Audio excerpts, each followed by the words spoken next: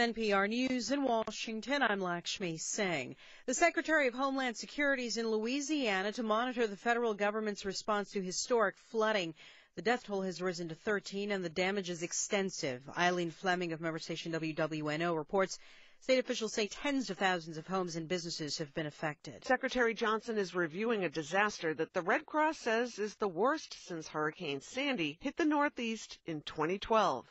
Floodwaters are receding in some parts of Louisiana, while others are seeing water rise as it moves south. Several thousand people remain in shelters. 40,000 homes are damaged.